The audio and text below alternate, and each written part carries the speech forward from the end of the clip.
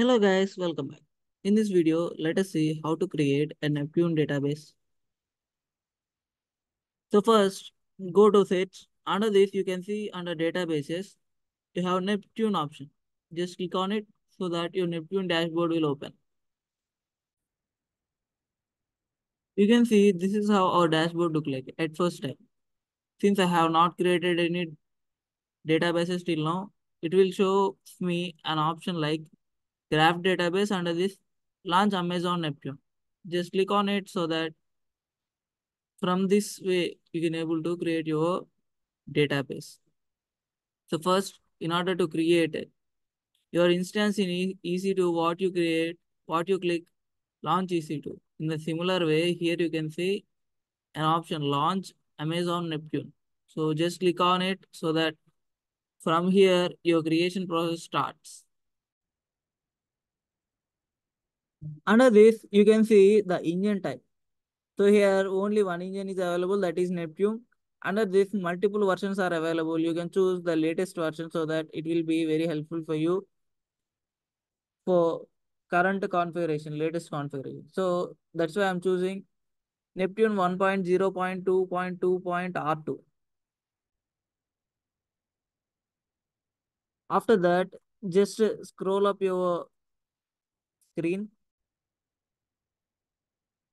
After selecting your Neptune engine and its version, then you have an option called settings. Under this, you need to specify the name of your cluster. So while creating your Neptune, what happens is it also creates a cluster for you, and it also creates under that cluster some Neptune database instances for you. So for that, for creating cluster, what you need to specify is you need to specify the cluster name. So whatever the cluster name that you specify, that must be unique across your region. So under this Neptune, you need to remember this point, that is your cluster name must be unique in the region. What are the region that you create, under that your cluster must be unique, so that then only you can able to identify your cluster. Under that, you can able to see your Neptune database instances. After this, you have template. We have two types of templates. This production template, when you use this, if you want high availability, consistent performance, in that case, how high availability you got high availability by multi-AZ deployment. Multi-AZ means multi-available zones deployment. If you don't want that, then click here. That is a development and testing. During development and testing, you use only a single instance. So by using that, you can able to develop as well as test your environment. So currently, let's move on with the production environment so that it will provide you much more options to click, so that we can able to learn much more things. So that's why I'm preferring now the template is production. I'm just scrolling apart now. Under this, you can see database instance size. So what does this database instance class represents is you need to select a type for your instance so that it specifies your virtual CPUs and your memory for your Neptune instance. So you can assume this instance size, DB instance size, same as instance type in your EC2. So when you are choosing EC2 instance type, what are the recommendations that you follow? Those you need to follow here as well. So here as well, like that, many instance types are there based on your need of virtual CPUs and what are the storage that you want. You need to select a instance. After this, after this instance size, you have availability and durability option. So by using this, you can able to specify multiple availability zone deployment is required or not. If you click here, then it will create a replica in different zones. If you don't want this, multiple availability zone deployment, then click on no, so that it won't replicate your data. Only that means what does it indicates? Only primary database instance is created and your read replicas won't be created. So let's see what are the database instance type we have available under this. So that just click here so that you can able to see here.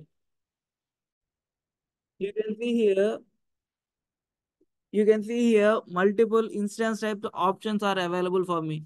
From 2 GB virtual CPUs, I have 4 GB virtual CPUs, I have 8 GB virtual CPUs, I have 16 virtual CPUs, I have 32 virtual CPUs and 2 virtual CPUs. So based on the instance type and based on the size of it, we have variable virtual CPUs and their storage of RAM will be provided.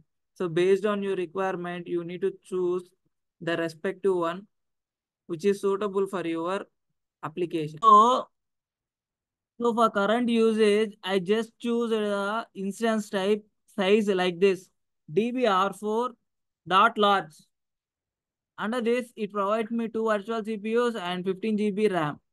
So now coming to availability and duration. So if you want, you can choose multiple availability zone as this create a read replica in different zones. So it will create you read replicas, but currently I don't require, so I click on no. After this, you have connectivity option. You can see this connectivity indicates how how your Neptune should connect to your VPC that you need to provide under this. So based on the details that you provide here, your networking happens to your Neptune. So here you can see we need to first select the VPC, which indicates under which VPC you need to provide, you are expecting to provide your cluster. So if I select the default VPC, then it will be provided under my default cluster. After this, you have additional connectivity configurations as well. So if you choose this, then it can ask you for security groups as well as subnets and which availability zone you have any specific preference, those details it will ask. Under this, you have tags. Let's see the advanced connectivity configurations as well. So let me click there.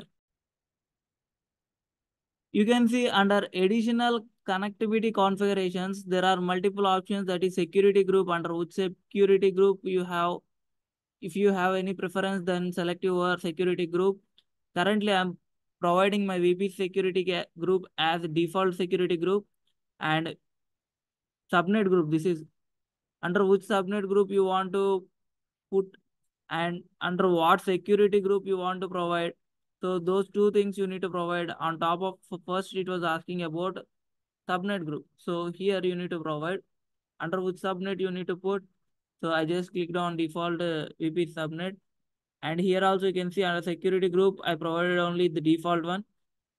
Since I am not having any availability zone preferences, no preference I have provided.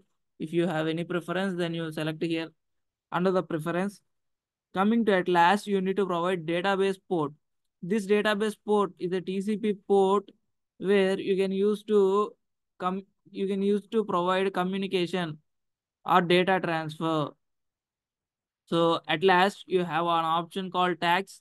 So it is an optional. If you want, you can add tags up to 50 tags. If not, then just move it up. After these tags, you have additional configuration. Previously, you have seen additional configuration regarding connectivity for your cluster. Now you can see an additional configuration related to your database. If you click here, then you can able to configure database options, encryption options, failover options, backup enabled options, backtracking options, maintenance and cloud logs and delete production options as well. So let me click here so that we can able to see those configurations. Here you can see the additional configuration options. Under this, it was asking for database instance identifier. Previously, you provided database cluster identifier. Previously, you provided the identifier for cluster. Now it is asking for identifier for instance.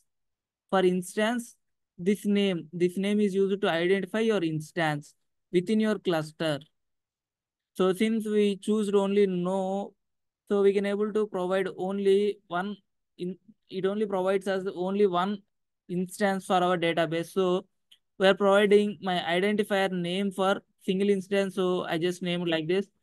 And under this, it will ask you database cluster parameter group, under which cluster you want to place this, that you need to select what are the previously provided cluster that you need to select here for cluster parameter group. Here also same thing. Now IAM database authentication.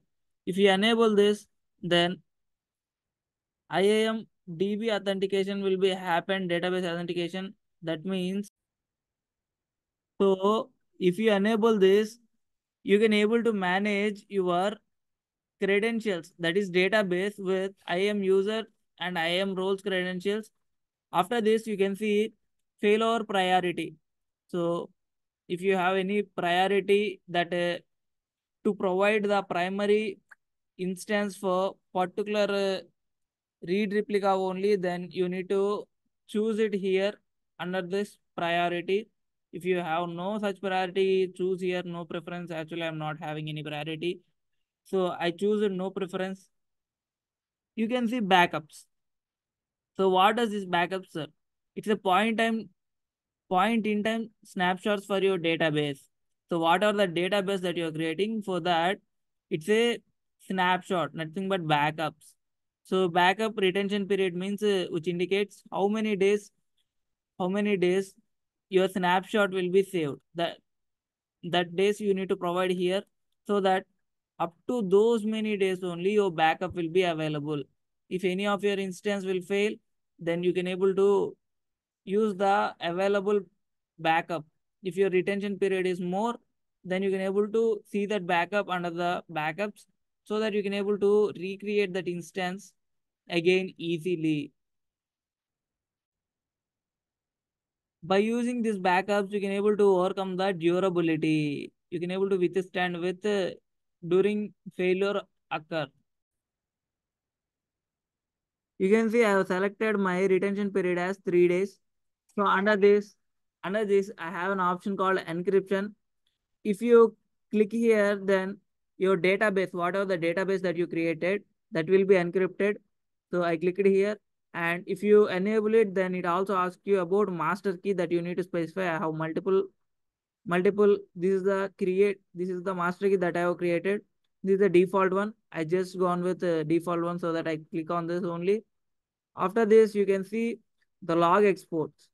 So if you select this, then what happens is your logs will be published under CloudWatch, so that you can able to analyze what happening in this by using those logs as well. So at last, you can say IAM role and maintenance. If you scroll it up, it will. If you want that, if you want that logs to publish under CloudWatch, just enable it. Currently, I'm not expecting, so I'm just leaving it as it is. Under the maintenance, you can see if you have any minor updates that were coming under your database instance. So previously, you have seen multiple instances, right? While selecting your instance type. So like that under Neptune, you have seen for that engine, multiple versions are there.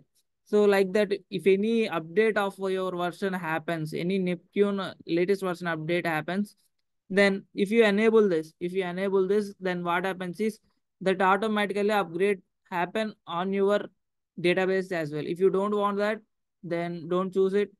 Actually, it is recommended to enable this, so that your Neptune latest version will be available for you, so that you can able to access the latest features as well.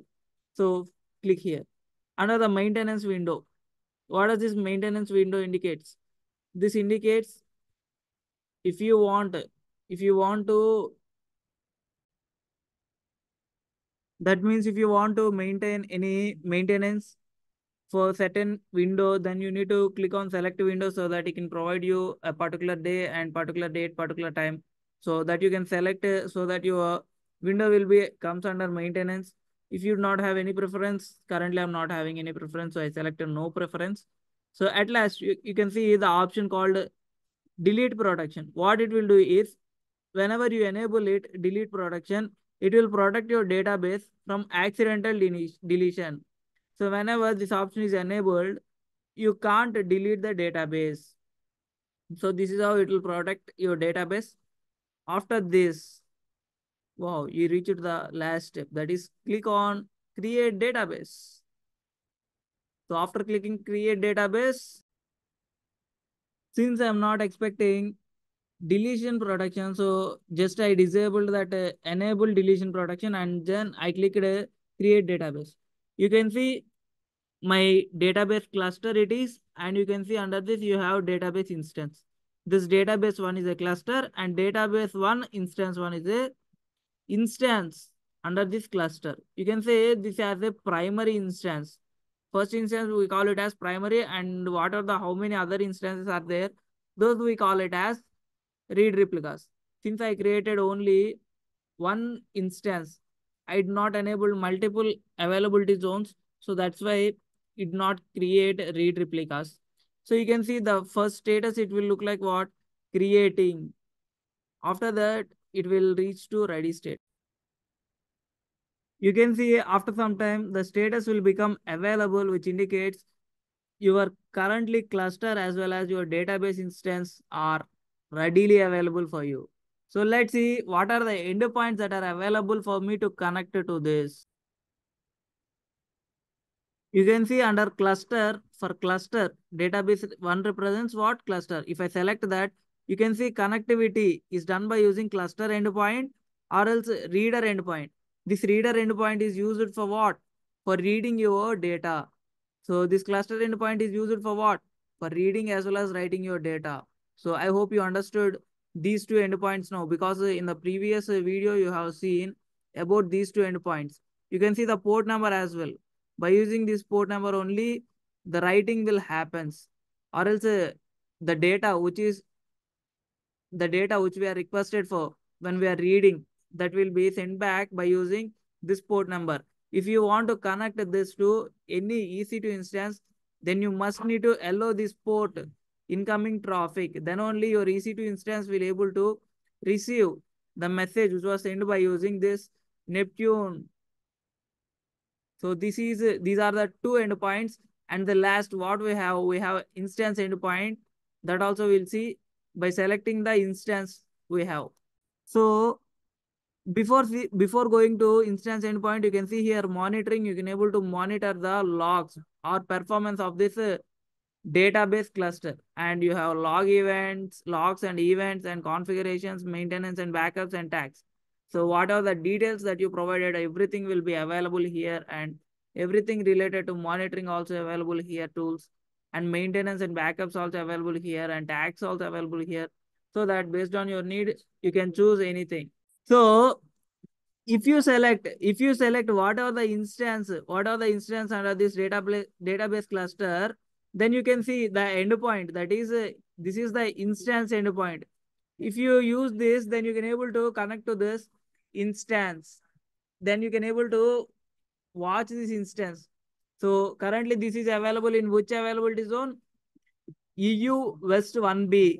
You can say under which VPC security group it was available, and by using which port we can able to communicate, and everything we have available. We have monitoring, we have logging, we have configuring, maintenance and tags also available under this instance.